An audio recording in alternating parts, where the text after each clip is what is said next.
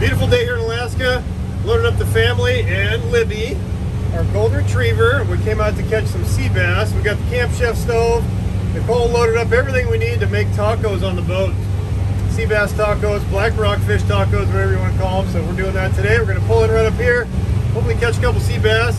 Anchor up one of these coves here and have a great afternoon. Okay, looks like we found some black rockfish. First drop. Oh my goodness. Oh, Ava. There's some lunch, huh? Nice job. Okay, we just need a couple more. We got lunch. There's more down there. Yep. Emma's got one. Oh my goodness, I got one. Got one? Oh, yeah. All right. Don't drop it. Look at Ava's got two. Oh my goodness. I got two. Oh, look at that. Nice. We got our lunch. Good job, Ava. Got a big one. Yeah. Emma, see what you got. Oh, Emma, look at that one. Holy mackerel. Okay, you got it. You got it? Here, bring it in. Oh my goodness. That's that one. You know what that looks like, Emma? Lunch. All right, Emma, look at that. Huh? Emma, that is a huge sea bass. Jeez. Tasty fillet right there.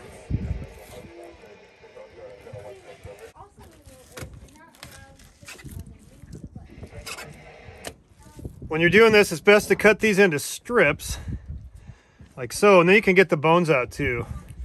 You can just cut that bone line right out, but yeah, that'll go right into a taco right there. These into strips. Great bunch of taco meat right there. We got enough for breakfast tomorrow too. Bone line's right here.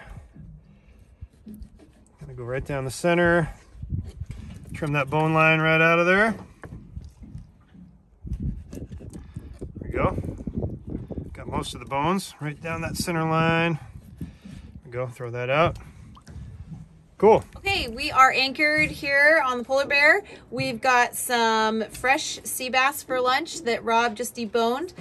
When we come out here, I like to keep it simple. So I pre-made some egg wash at home as well as some fresh mango salsa.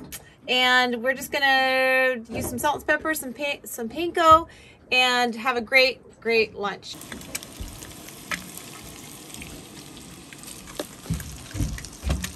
You like that, Emma? These are so good. Oh my God. Fresh out of the ocean? Are you kidding me? Oh. Wow.